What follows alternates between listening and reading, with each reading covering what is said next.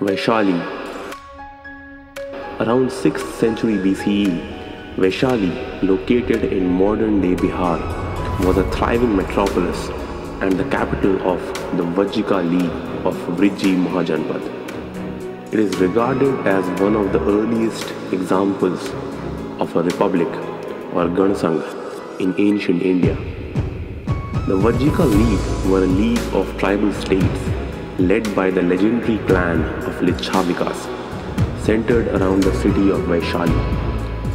Sacred waters from a coronation tank called Abhishek Pushkarani anointed the elected representatives of Vaishali.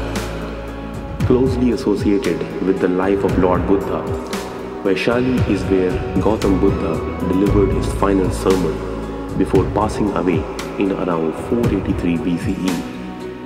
Vaishali is also associated with Lord Mahavira, where he is believed to have been born to a Kshatriya royal family.